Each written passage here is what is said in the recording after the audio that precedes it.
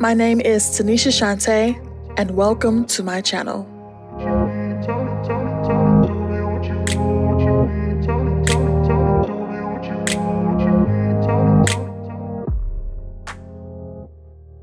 I have a friend that we joke on signing up for Love is Blind, and solely because of us being pretty much done with our dating life.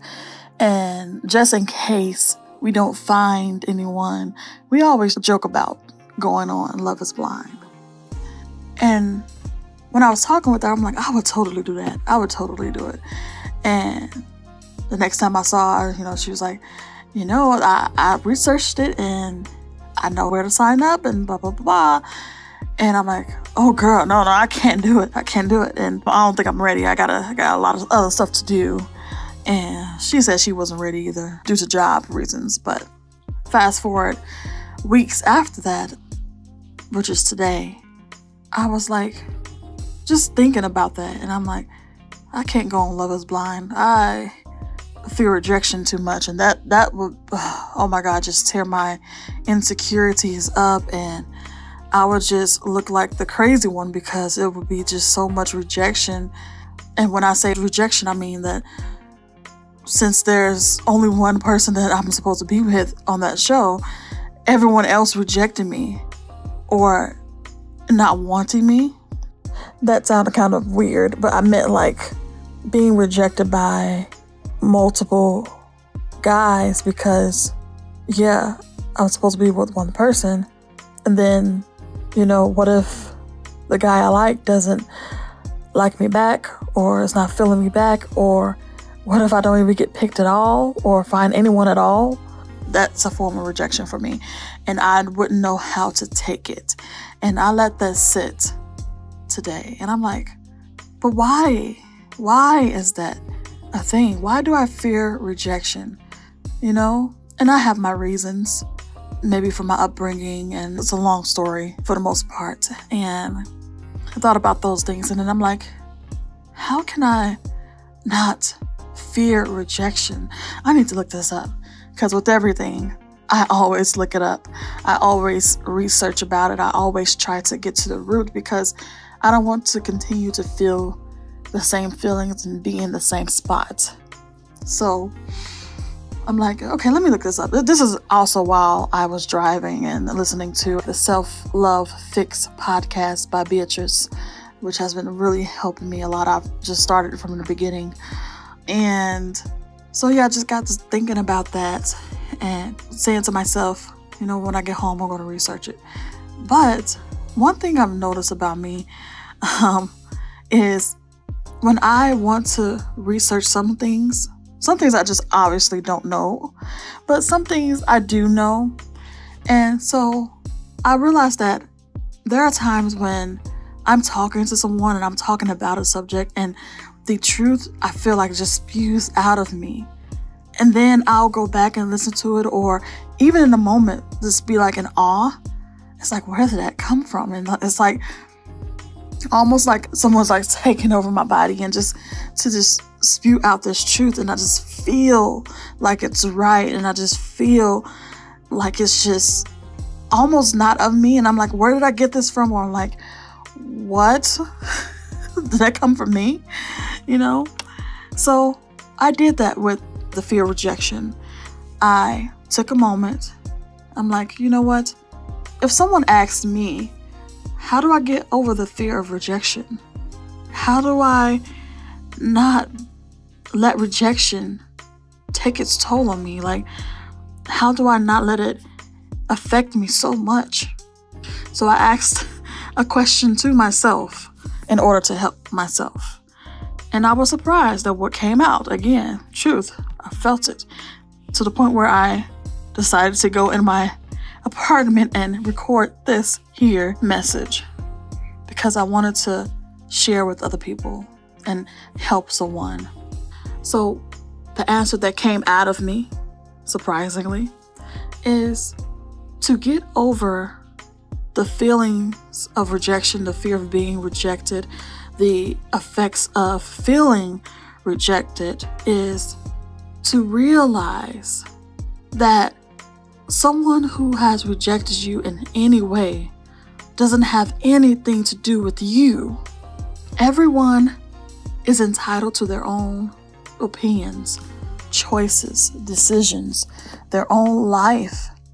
And you never know what someone is going through that made them reject you or made them make you feel that way. So it's just a choice that someone else has made, but it doesn't have anything to do with you. It could just be that y'all just are not matched for each other if it's regarding a relationship.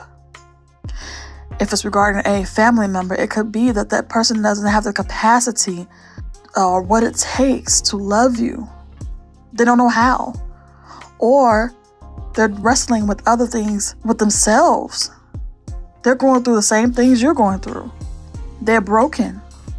It could be anything. But the thing is, you have to realize that rejection has nothing to do with you. Think of it like, this just popped up in my mind. Think of it as if you are in the grocery store and, if fruit had fillings, you go in and you pick a bundle of bananas, just because you picked them, just that's what you were drawn to pick, and you picked a certain bundle of bananas out of this massive aisle of bananas. And if all the bananas had fillings, don't you think it would be weird for all the bananas to be like, you didn't pick me, or to have that feeling of rejection, to feel some type of way because they weren't picked, as if something was wrong with them, right? But look at it like that. That's honestly how it happens majority of the time. It's just that people just have their own choices for whatever reasons, and they are entitled to that. It has nothing to do with you. So if you look at it like that and realize that, I do feel that you will have a new perspective on someone, quote unquote, rejecting you. Be happy. I would be happy now that I'm looking at it at a different perspective. I would be happy that they haven't wasted my time, And then I would be happy that I didn't waste my time by trying to prove myself that I'm worthy of their acceptance. That person just may not be for you in that season of your life.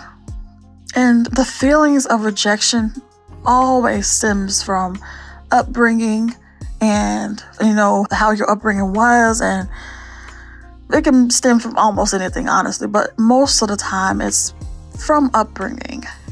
How was your relationship with your parents? For me, that is the case. And so I have to go back and tend to my inner child and let my inner child know that just because someone doesn't accept you, that does not mean that something is wrong with you. Even in school, gym class, where we had to pick teams and the gym teacher would choose 2 captains and the captains would pick people from the rest of the class. Would I always get picked last? Yes. Why? I thought it was because, and it probably was, honestly, because I was a little chubby and I looked like I wouldn't, work as hard. And if that was the reason, hey, I mean, that's okay. Because guess what? I was chubby and I probably wasn't going to work as hard. I knew that. But when I wasn't picked, I did feel some type of way because that meant to me that I'm not worthy. No one likes me. No one values me. No one wants me. So it went deeper. That rejection went deeper than it should have gone. When all in actuality, the captain was just trying to pick the best team members that they thought. Because again, they are entitled to their opinions and entitled to think critically for themselves, right? So that is what happened. They wasn't outright saying to me like, oh, she's worthless and oh, we don't like you. It went deeper than it should have went. And I have to tell my inner child, look, it has nothing to do with you. Let them think for themselves. just like you're able to do the same, you know? You're able to do the same. Don't take it too personal, right? So that's how I address the fear of rejection. And after saying all that, could I go on Love is Blind? If I desire to, if they, if I filled out the application and they picked me to go on the show, would I go on the show? I don't know. At this point, I feel like I need to be a little more whole, if that's a thing. I think the fear of rejection needs to be completely gone from me. I think that, as a person, I need to be a little more confident, because honestly, I'm not. I'm working on myself.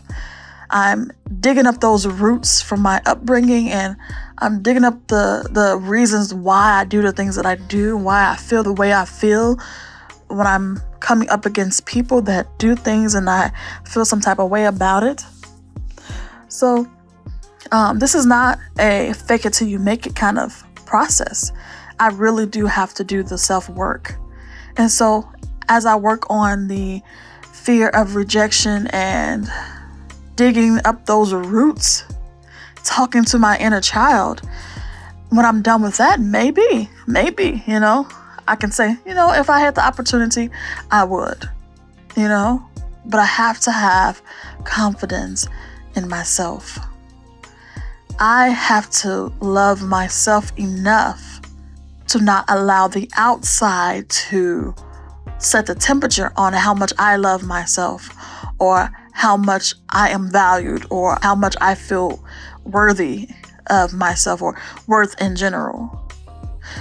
I think at some point when I can, not allow anything other than my own self to set the temperature of how worthy I am, how valued I am, then maybe I'll be ready for Love is Blind. But until then, I have a lot of work to do. So I just want to encourage everyone to ask those questions of why. First, if you feel some type of way because something happens, feel it.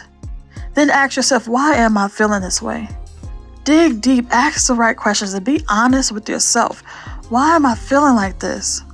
Why am I feeling so bad with someone not choosing me to the point where I'm down for the whole day or week or month? Like, I just cannot understand, to the point where even I try to prove myself to that person, because I've done that so many times, just because I feel like their attention wasn't on me or they didn't accept me, and I had to prove to myself that I'm worthy, I'm a good person. And you know what, as I'm saying this, it all again goes back to your upbringing. The thought that popped in my head as I asked myself those questions just now is because that is how I felt towards my mom. I felt she loved me and showed affection to me when I was doing good. And when I wasn't, or not necessarily doing anything bad, I just wasn't doing anything good at the time, just neutral, I didn't get as much love. And I always wondered, does she love me? And it kind of stirred up people pleasing. And so just because I knew I would get a certain kind of attention or affection when I did something good or that she approved of, I would try to do more of those things.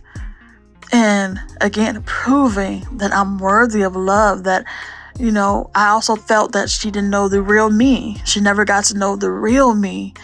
And because of that, I felt unaccepted by my mom. So I'm like, look, this inner child is saying, look, mama, like, I like this, I like that. I'm not a bad person.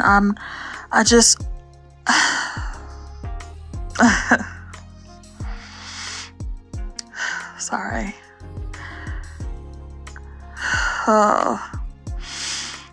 I'm just tearing up, but we need to heal our inner child. But that was the case. For me, that is where it goes back to. Feeling like I'm rejected because there's no affection at all. there's no attention at all. And then when I do something that pleases her, there is attention. A little bit of affection. She wasn't very affectionate, but that it's different. I felt more loved. So I tried to prove myself over and over and over again that I want that. I want more of this, you know? And so, yeah, ask those questions and be honest with yourself. And it's going to hurt. The child is going to come out and act out. For me, it's like with sadness and longing and desire. Some of y'all, it may be anger because you don't want to let those emotions out. So deal with that and just be honest with yourself and do what's necessary to get past what comes up. So I hope that you can overcome this and further embark on your self-awareness journey to becoming healed and whole. Until next time.